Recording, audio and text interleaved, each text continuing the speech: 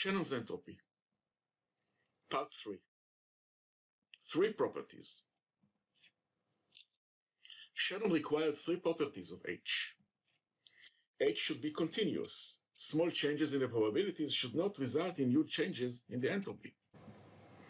The entropy of n events with equal probabilities should go with n. More events, larger entropy. If a choice be broken down into 2 successive choices, the original H should be the weighted sum of the individual values of H. This demands some examples.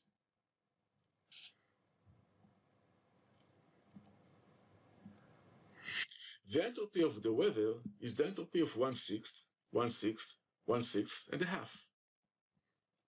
But it is also the entropy of finding whether the weather is warm or cold, plus the weighted entropies of finding if it is dry or rainy, given it is warm or cold. The entropy of choosing one student out of 90 is H of 90 events of equal probabilities of 1 divided by 90.